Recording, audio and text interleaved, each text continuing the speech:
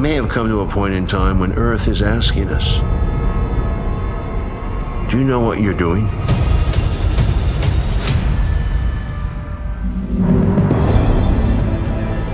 Most of our power still comes from burning gas and coal, and the amount is going up, not down. If we do not cut carbon emissions by nearly 100%, the world will suffer serious damage. This is an even bigger problem than we thought. The answer to solving climate change is very straightforward. What's the best solution in your mind? Largely nuclear. Nuclear. Nuclear. Nuclear. We've been trained from the very beginning to fear nuclear power. The very thing that we fear is what may save us. What's scary is not the same as what's dangerous. Coal is dangerous. More people die from coal in a couple of weeks than have ever died from nuclear, which is all from the one accident in Chernobyl. First question is, what about the waste?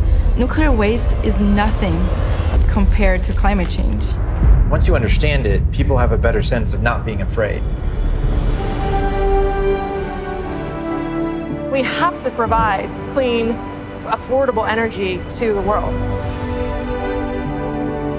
In general, we need to move faster. We do this for our families, we do this for our kids and those generations.